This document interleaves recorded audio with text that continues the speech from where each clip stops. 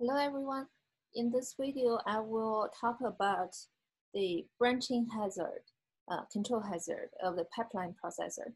So in last video, we have covered the pipeline processor, the basic idea of the pipeline processor, and we also covered the data hazards for pipeline processor, which is a really important concept.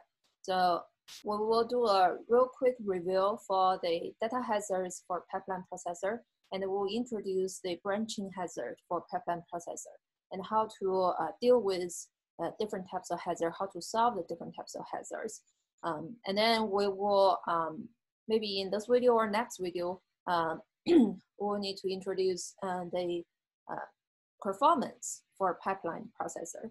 So how to calculate the performance, evaluate the performance for a pipeline processor is really important, really important. And that is included in your midterm exam. It will be also included in your final exam. So even we don't have a particular quiz just for this topic, I'll have to emphasize, because I plan to give you the midterm exam after we cover the branching hazards. So there's no time for us to do one more quiz for this particular topic. So you will only have it in the midterm exam. So I don't want to give you a midterm exam and a quiz at the same time. So that's why even this topic is really important. So you don't have a quiz just for that, but you do have it in your midterm exam and you will have it in your final exam as well. So this is really important. This is really important topic. Okay, so I will do a couple examples after we finish the basic concept introduction. And then please remember, print out the note of the video lecture before you watch the video. That's what that's how you could get the examples. My handwriting note, even it's super messy, sorry about that, but you could get my handwriting notes before you watch the video, so that would be helpful. Also, you can use them as your review material before you work on the midterm exam, and also it's useful for your final exam as well. All right, so let's have a quick look of what we did last time. So we basically talked about the pipeline processor, and then we come out to the conclusion that the ideal speed up for the pipeline processor could be a number of stages. Could be the number of stages, right? So if you have a 5-stage pipeline processor, that means originally your pipeline looked like this, and then you cut it into 5 pieces. You cut it into 5 pieces, and you stack them like this. Stack them like this, right? So ideally, then you will have your pipeline processor processing all the instructions look like this, and then in each clock cycle, we're able to get like 1 instruction done in average, right? Suppose you have many instructions, and then this will be da, right? So you have huge number of instructions, and then when you look at the timeline, in each in each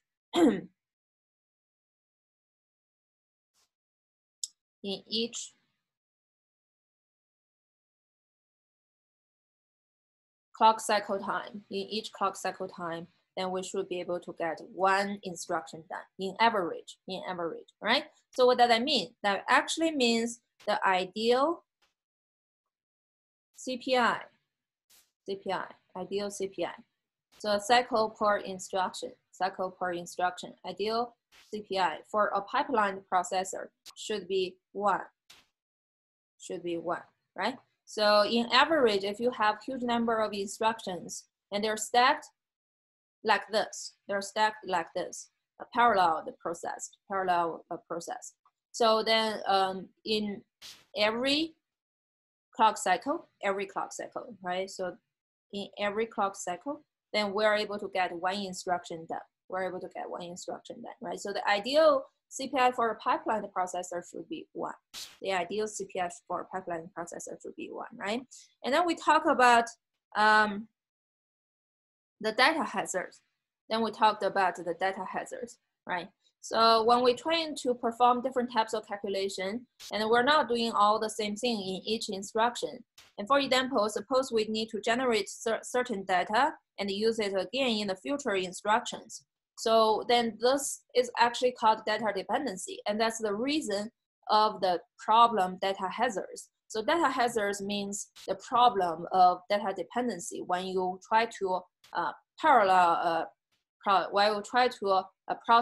process all the instructions in parallel, process the different instructions in parallel. And then the problem caused by the data dependency is called data hazards. It's called data hazards. So you don't want to wait until you finish the first instruction to start your second instruction, right? So how to solve this kind of problem? The most famous popular approach is called data forwarding, okay? So instead of calculate the, for example, addition in this particular example and finish the addition, put the result back into certain register, put the result write the result back into certain register, and then use it again, take it out from the register. So why not, we don't need to write it back, right? We just skip the step of write it back and take it out. So you don't want to write it back to the register and take it out from the register again. Instead, you could just forward what the ALU calculated to the next step, right? So your ALU result will be forwarded as the ALU input, and then the next instruction could directly get the ALU result and start the ALU calculation. So you don't have to actually put it back into the register and take it out from that register. Instead, you just do forwarding. However, forwarding cannot solve all the problem. Forwarding cannot solve all the problems. So the hardware implementation for data forwarding is not required. I do have a couple slides here, but it's not required. So just to let you know, for whoever have the interest, you could look at more detail in the textbook. Also, you can talk with me, discuss with me through Teams, send me questions, whatever. But this is not required for our class. So that's like too much hardware related. So data forwarding cannot solve all the problem, and one type of special data hazards cannot be solved by data forwarding. Then it's called the load use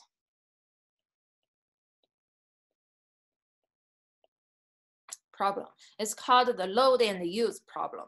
It's called the load and use problem. So if you have a load instruction, try to take a piece of data from the memory, and then the next instruction following that is trying to use that piece of data, and this will be a big problem because initially your data could get ready at the very last stage of your instruction cycle, the whole instruction cycle. So the very last machine cycle, because you're trying to read from the memory, right?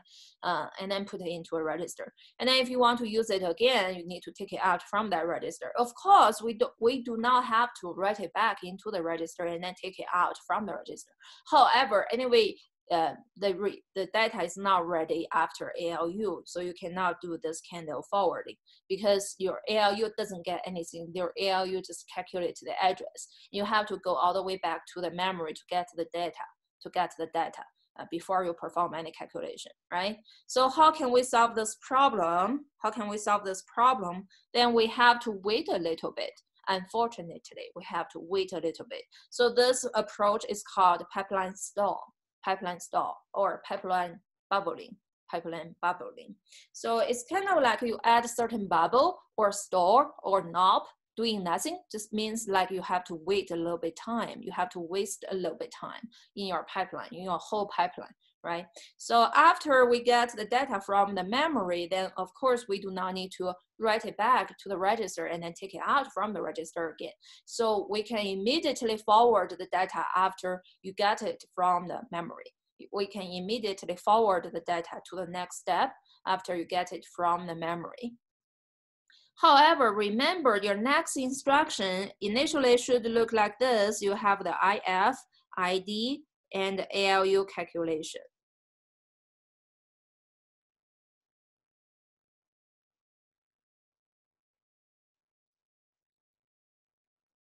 right? So you actually need that piece of data at the same time when you're trying to read that piece of data from the memory. They are at the same time. They are at the same time. So there's no way for me to forward it to an earlier time. So before you get that piece of data out, there's no way for you to forward it to somewhere else, right? So we need to pay attention. There's no way to forward data to an earlier time. So you have to wait a little bit. You have to wait a little bit because we need that piece of data as an input to the ALU, as an input to the ALU. So we're trying to use that piece of data in the third cycle, but that piece of data is ready after the fourth cycle, So we have to shift our second instruction to the right by one machine cycle, right?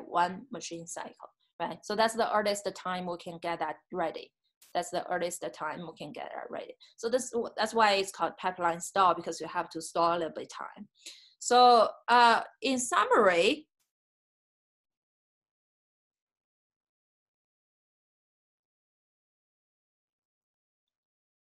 we have introduced the two special strategies or approaches to solve the data hazard. The first one is forwarding, and this is kind of like a really powerful when you have the use ALU usage, ALU usage.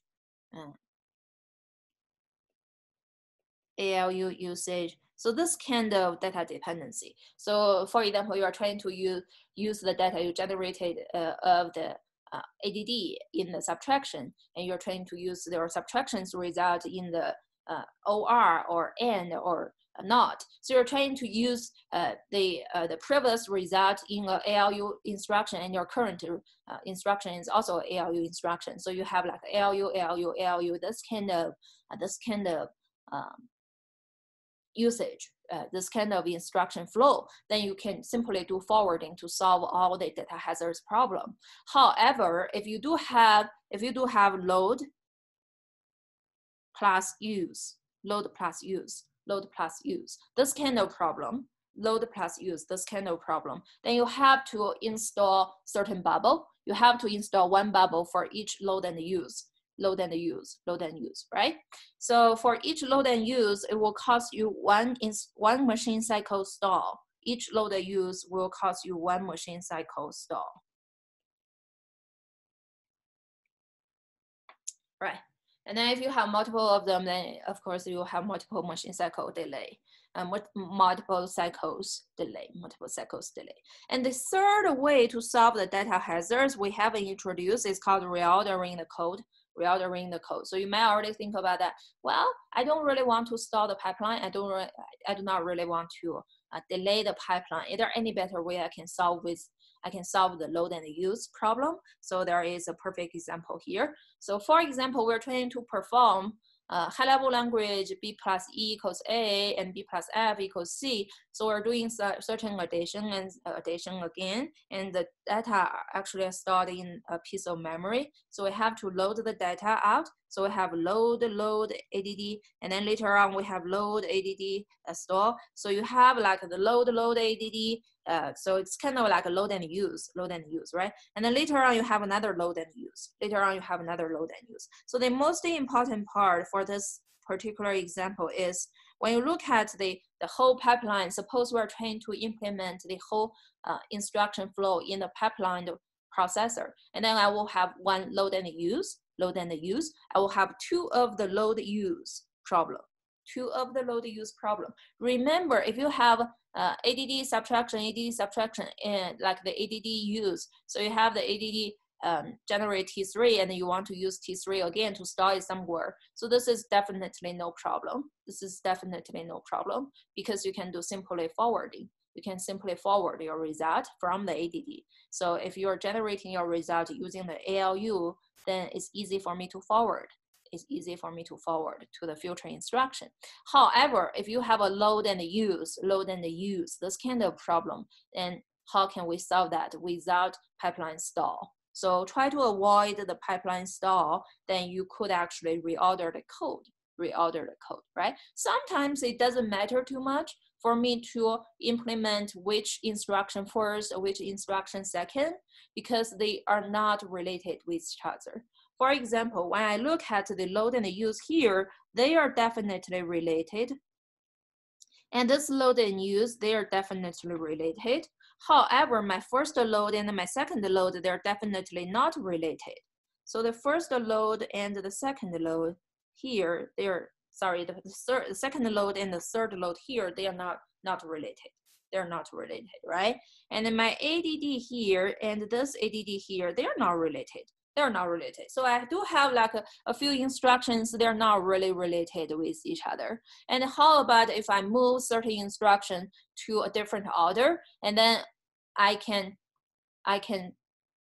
insert something, some useful things into the bubble location.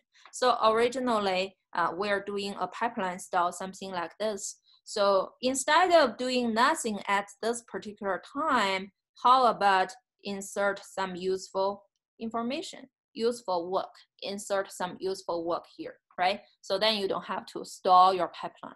You don't have to store your pipeline, don't have to waste the time.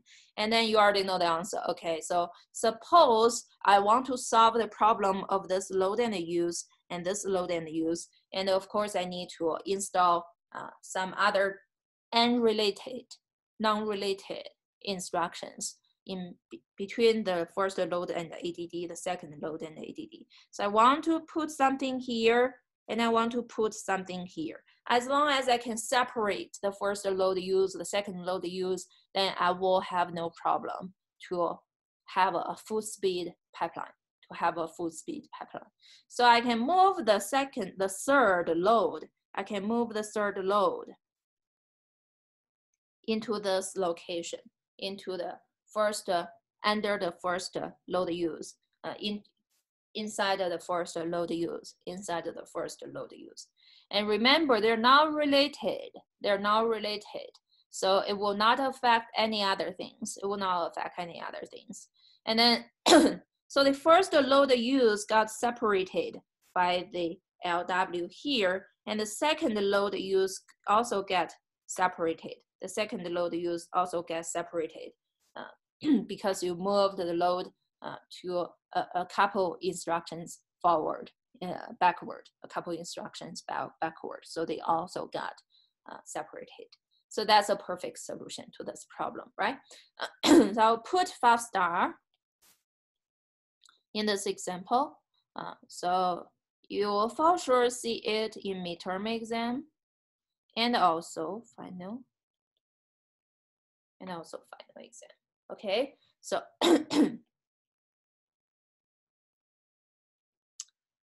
so sometimes it's kind of like isolation, or I don't want to make that joke, but kind of like we put a little bit more social distance to the load and add, right? And then they all become safe. All right. So in the summary, we introduced the 3 different approaches to solve the data hazards for a pipeline processor. Forwarding to solve the pure arithmetic logic calculation data hazards.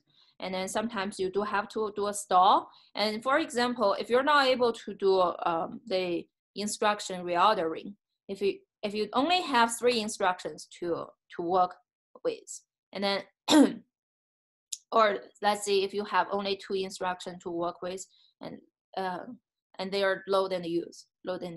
So there's no way for me to reorder anything, right? So for some special case, then of course it's not always possible for you to reorder the instructions.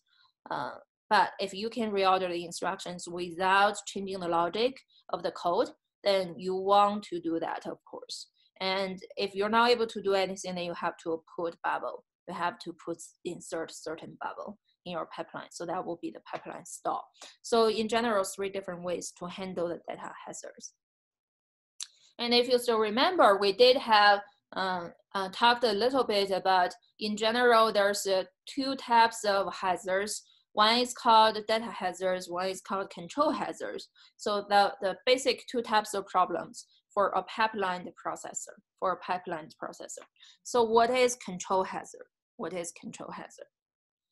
Remember, so when we're trying to implement the parallel processing using pipeline processor, then you can have all different types of instructions. So you do not only have like load and store and ADD subtraction, and you also have like some BQ branching, kind of like branching instructions, right? So suppose you have a certain branching instruction like this one, BQ blah blah, and then usually the BQ will have to tell you a label, a location where you jump to, right? So that actually means this is actually the most troublesome problem for a pipeline processor. And it's also one of the most challenging problem for modern processor right now. So all the different, CPU manufacturers, AMD, Intel, so they have like all different types of approach to handle this kind of problem. And it's still a big problem, right? Really most challenging problem for pipeline processor. So suppose you want to implement a branching instruction, and then you always have like a label to tell you where you want to jump to, where you want to branch to. So the next instruction being executed after the branching instruction is not determined. It's not determined before you execute the branching instruction, right? Because you have to compare those two registers here to determine should I make a branch or not. So that actually means we really don't know which instruction should be executed following this instruction. And if we do things in parallel, that means before the branching instruction get finished,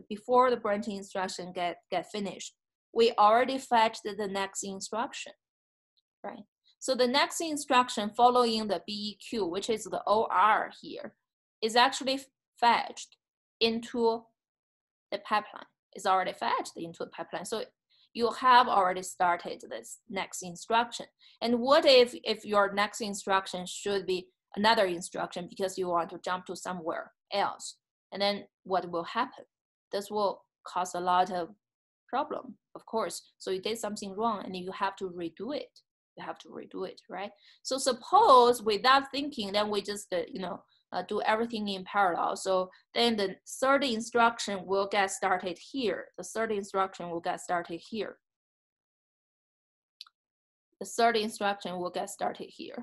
And then if we have already started the third instruction, and then everything we did before we figure out everything we did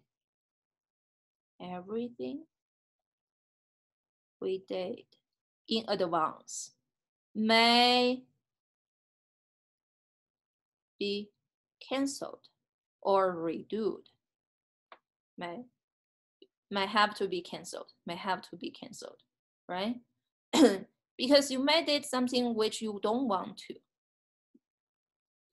do. You may did something which you don't want to do. So why I draw the figure like this? Because for the branch instruction here, the BEQ, you have to compare $1, $2, and then who tells you $1, $2 are they equal or not? So that's the ALU calculation. So only after the ALU calculation, then you can figure out if $1, $2 they're equal or not. That means only after the third stage, then you actually know should I make a branch or not. So only after the third stage, then you can know which is my next instruction. And suppose your next instruction is not the OR here, then you have to cancel everything you did with OR, So luckily you haven't finished OR, right? So you just did a part of the next instruction. However, you have to cancel everything you already did for the next instruction. And you may already started the third instruction after the OR as well, the fourth instruction after OR as well, and you have to cancel that part as well. So whatever you have done in advance has to be canceled if you did a wrong pre-fetch or pre-decoding. So this problem is called the data hazards, right? So how can we solve the problem? First of all, it may take a really long time. So to analyze this problem, it may take a really long time to determine what is my next instruction after the branching instruction, right? So for the previous example here, the branching instruction could know the answer of branch or not after the third stage. But suppose you have a really long pipeline, so you have many, many stages, and then you could get the answer of should I make a branch or not at a really late time, right? It depends on what kind of pipeline processor we're using. Remember, we're trying to understand in general how this problem can be solved. So the branch result, the branch outcome. So this actually means, you know, which instruction should be executed after the BEQ, for example, right? So the branch result, the branch outcome can be determined at a really late time. Depends on what kind of processor, what kind of pipeline, how many stages you have, right? And we call this as penalty. So later you will see the explanation of this. So suppose we always assume the next instruction following the branching instruction get executed. So that means, you know, without thinking, I'll just stack the OR next to the BEQ.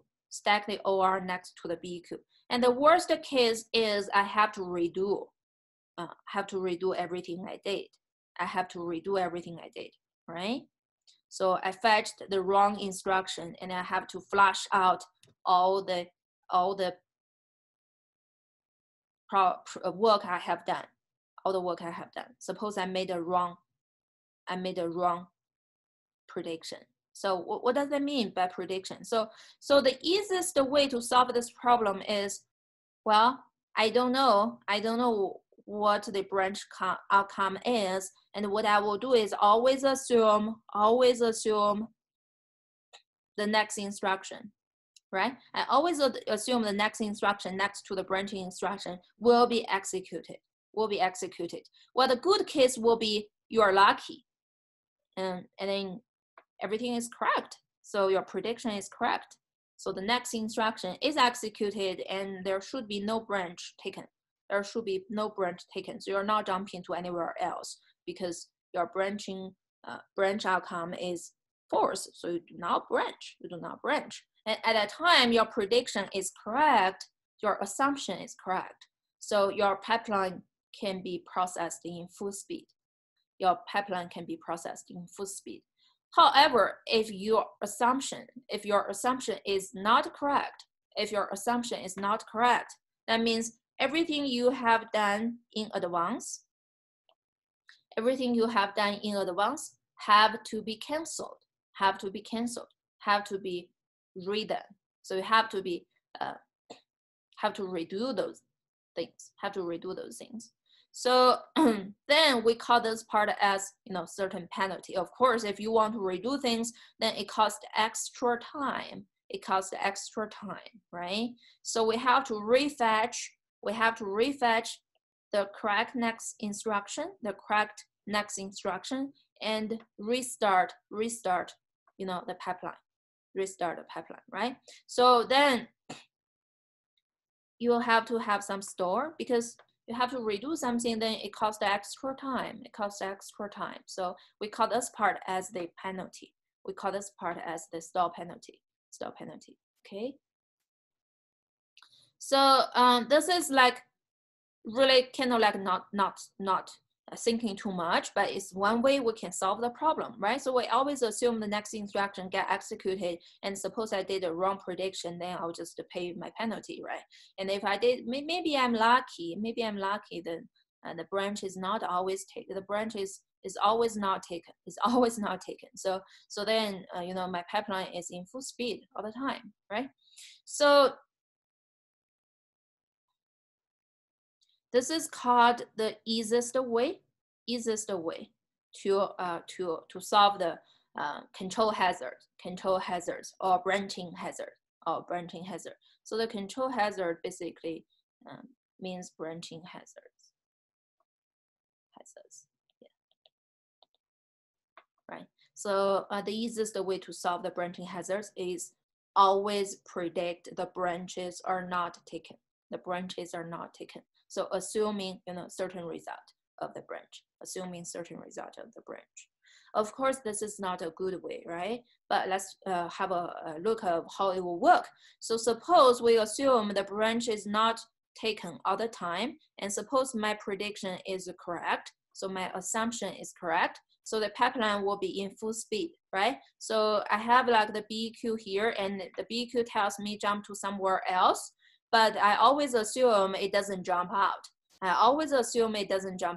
So then my next instruction get executed immediately after I have the BQ started.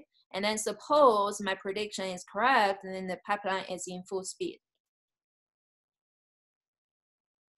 And if, unfortunately, if your prediction is not correct, then what I did for my load, so I already did something in load and something in the load, the next instruction after this. So I already started part of the, this part of this. I already started part of this, right? So in this location, and then those things have to be canceled. Right? So you have to flush out those things in your pipelines. You have to erase all the results you generated and restart your pipeline again with the correct instruction, And by what time you can know the result of your branch instruction? After the ALU here. For this particular example, after the ALU compare $1, $2, then we should be able to know, well, the branch is taken. Okay, so I did something wrong, so I have to cancel what I have done already for the following instructions. So I have to flush out all the temporary result, the temporary result from my pipeline, from my hardware, and then refetch the correct instruction, which is, for example, OR. So refetch the correct instruction, right? So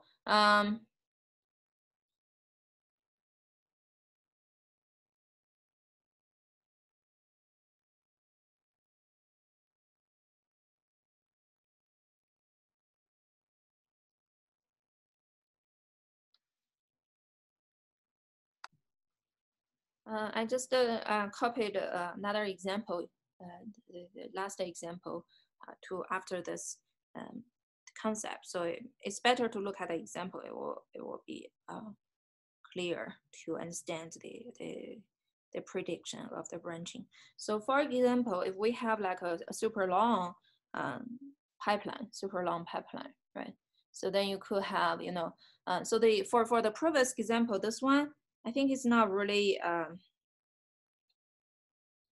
clear. So I will show you one more example, then everything will be clear. So this one, there's only a few instructions here. Nowhere I can draw a bigger figure. So let's look at this one. Suppose the branch can be resolved in the nth stage, and you have like a really long pipeline. So you have 6 stages. For each instruction, you have to spend 6 clock cycle, for example. And then suppose you can know the result of the branch after the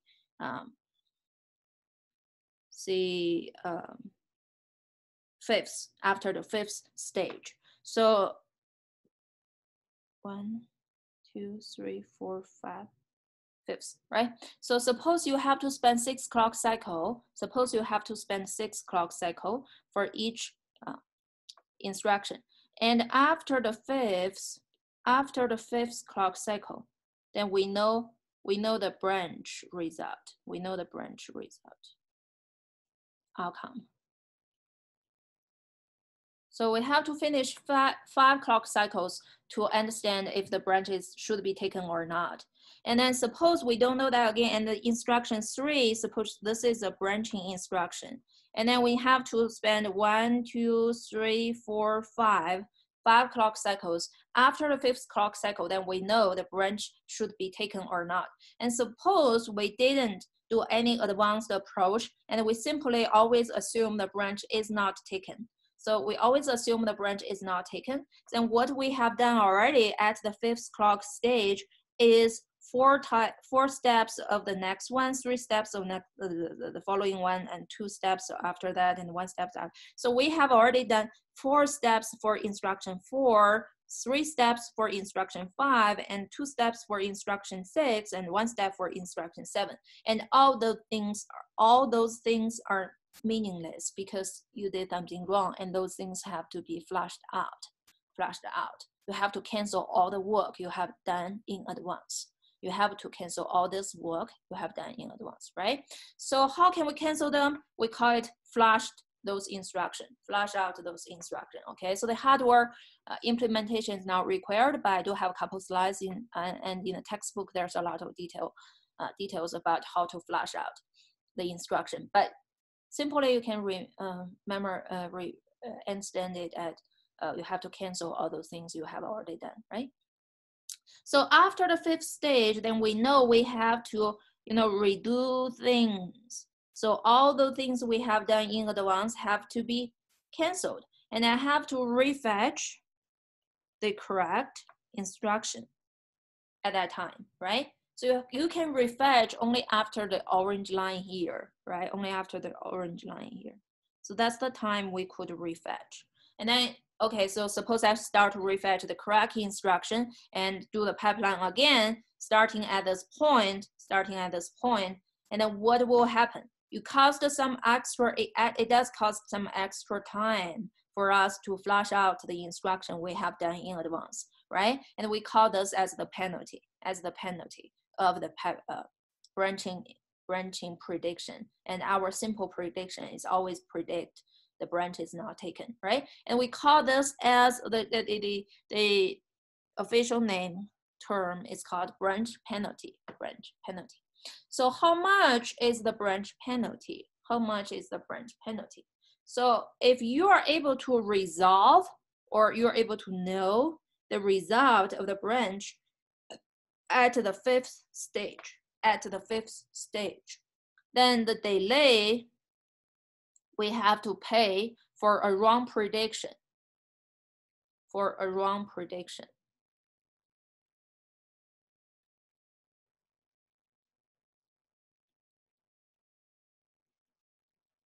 Is 5 minus 1 stages. Cycles, right? So you can immediately see that, maybe I can use another color, yeah. This first stage of the instruction 15, the ideal case could be at here, right? And then of course, there's no way for us to know the answer. So we did something wrong, and I have to pay extra time, 1, 2, 3, 4 extra time. So it's kind of like you shift the next instruction by 4 clock cycles. So that's why if your branch can be resolved in the nth stage, then the branching penalty is n-1 clock cycle. All right. So for the previous example, suppose the branch can be resolved at the third stage, and then the branching penalty will be 400 PS, because it's n-1, 2 stages. All right. So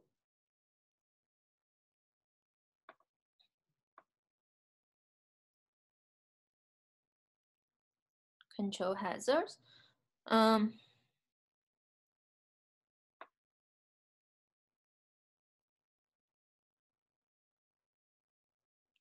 The hardware implementation is not required, as I told you. So I will just skip that part. And I would like to talk about some more advanced branching prediction approaches. So I will put that in the next video. I'll stop here for a minute, and then I will record another video about the dynamic branch prediction.